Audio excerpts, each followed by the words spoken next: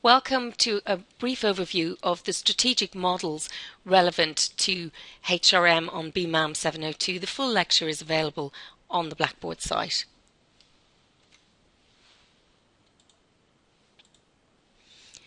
When you're thinking about strategic HRM, it has three levels: the corporate level, which is overarching, the business level, which would be the individual silos, and then the collaborative HRM activities, which would be more at the team or the functional level.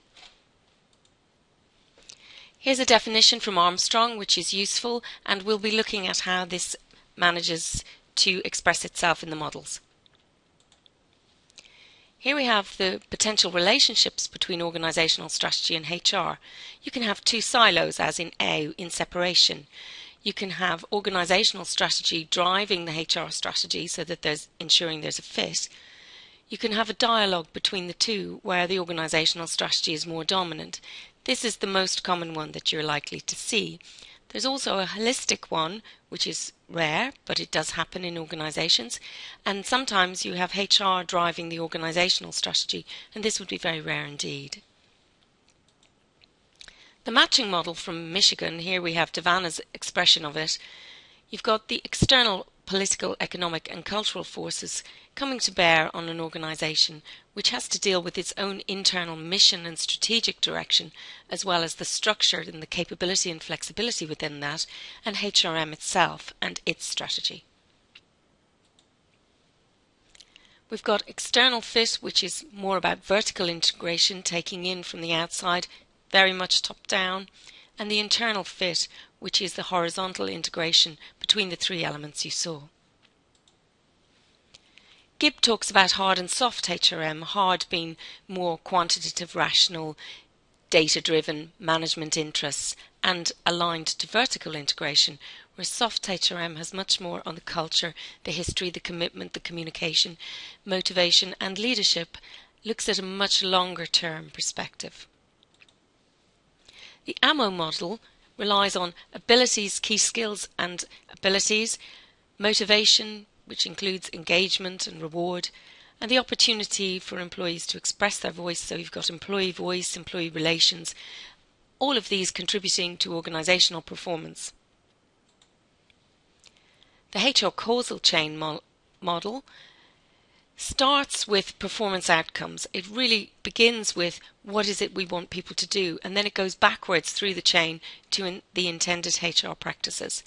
So you've got employee HR driving this forward to the performance through the practices and the experienced HR practices in line with the psychological contract, building trust as a culture and a perception of fairness.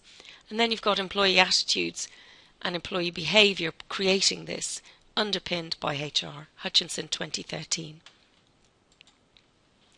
Horizontal integration is very much going across the organisation. You've got bundles of HR practice, for instance diversity, as they are expressed for instance in recruitment and then selection and perhaps in training and things like that as well.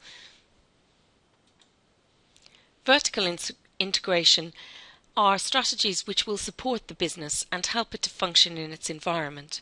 So you're looking at the integration between the business strategy and at the lowest level the individual behaviour, so that they're contributing to the team and then the department and then the business and the corporate level.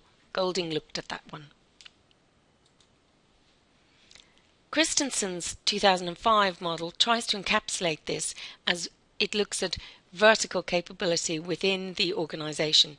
At the top they have the business environment leading to inform the vision, the strategy and the priorities and goals, which are changing annually. You've got core capability, which you might draw in from outside, and then you've got the 5 areas which go through diversity, strategic and tactical levels. Vertical integration is difficult to achieve because you often have an emphasis on short-term targets rather than HRM or a long-term built HRM strategy.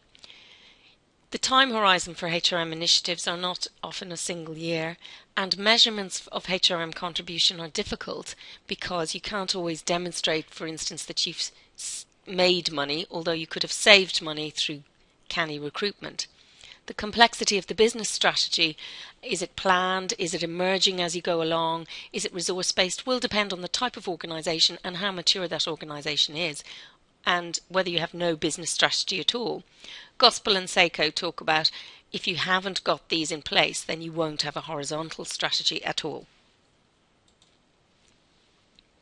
Golding looks at universal best practice, which is HR practices key to the organisation as it operates. Best fit divides into contingency and configurational. The contingency, the HR practices must fit with the organisational strategy. So that's where the organisational strategy is dominating, and HR can only be effective if it does this. Whereas configurational has much more latitude. There are HR practices and they fit with each other as well as with other strategies, but there's much more of an element of planning here. Pfeffer and Jassim talked about universal HRM and linked it to employment, sophisticated recruitment and selection, self-managed teams to create high-performance working teams so that it's their performance rewarded. Your training and development is linked to what you want these outcomes to be, and it's a much flatter organisation with more employee voice and involvement.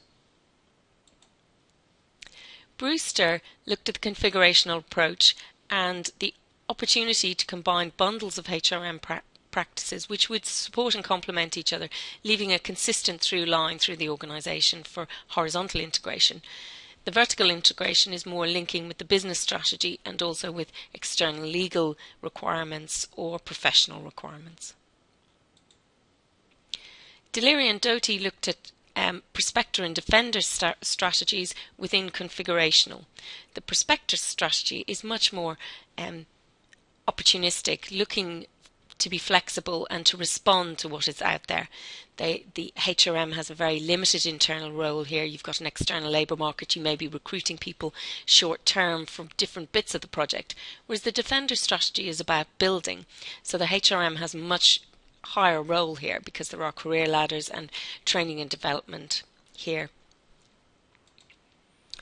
Components of best practice and high commitment HRM include security and internal promotion, very sophisticated selection and selective hiring. You've got training, learning and development which is aligned both to the individual and the team as identified by the strategy. Employee voice, you've got these self-managed working teams. There's a high compensation which is always contingent on the performance. A reduction of status, so you have these flatter organisations that are more agile and flexible. Best practice does have limitations. It tends to ignore national and sectoral as well as organisational contexts.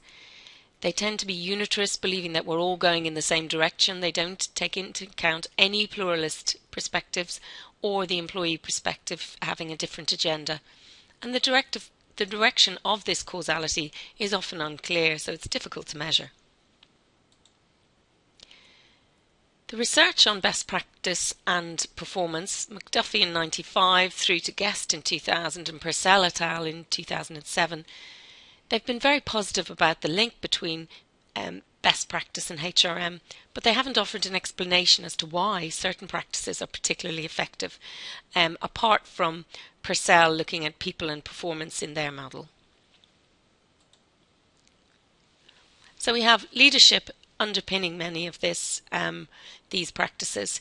You've got the biggest competitor in your own view of the future, according to Hockman, and you're tying down a vision in a fluid environment.